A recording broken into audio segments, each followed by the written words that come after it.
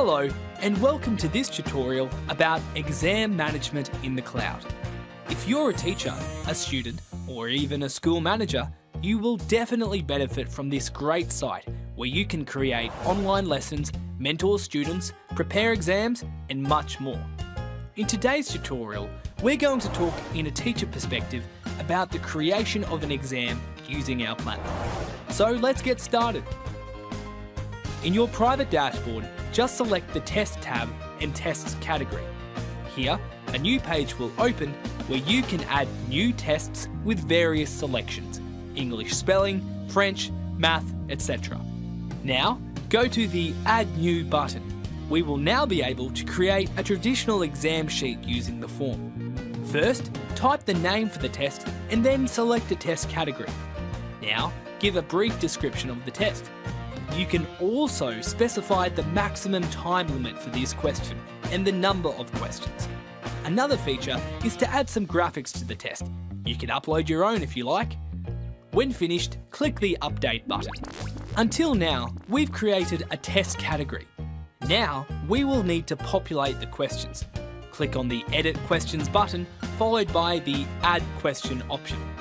Here, you can select various question types such as descriptive, multiple choice, math, etc.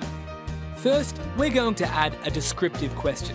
Type your question in this field and add any extra information regarding the question. Finally, choose a question group.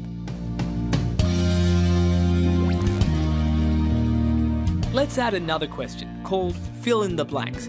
Again, add info that describes what we need to do to answer the question.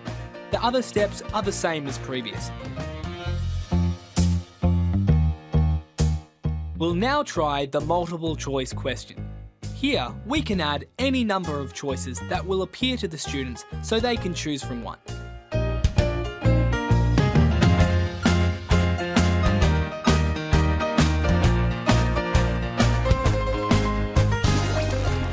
Another nice feature is the spelling out question. It's simply a text-to-speech based question where the student has to listen to the question and write the corresponding answer.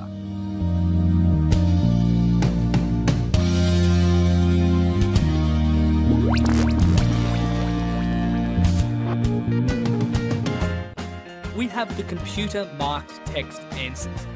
Put a description and choose whether the answer will be case-sensitive or not.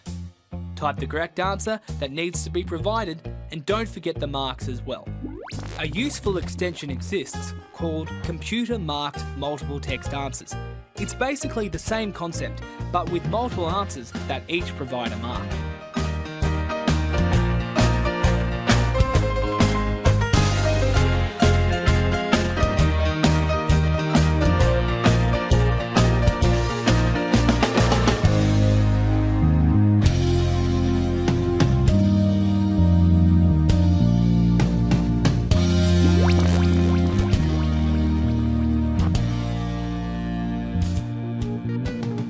Finally, we have the math computer marked question. This question, as its name, is a math question. It can be a formula where we need to find the unknown x. I'm going to show you an example. Don't forget to type the correct answer.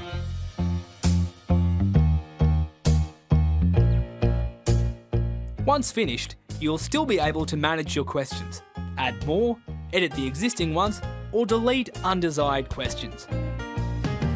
We've now come to the end of this tutorial. I hope this has been helpful, and if you still have questions, please check out our FAQs where we have videos on each aspect of the program. We look forward to you using cloud lessons in your school.